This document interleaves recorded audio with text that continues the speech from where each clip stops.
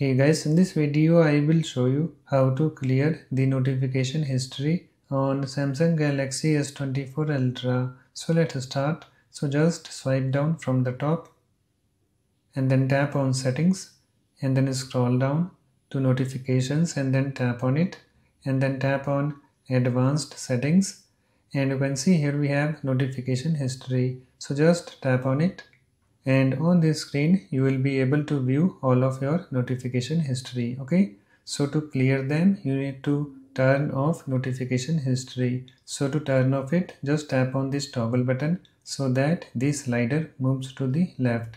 So let me show you. Let me tap on it, and you can see here we have this pop-up at the bottom, turn off notification history.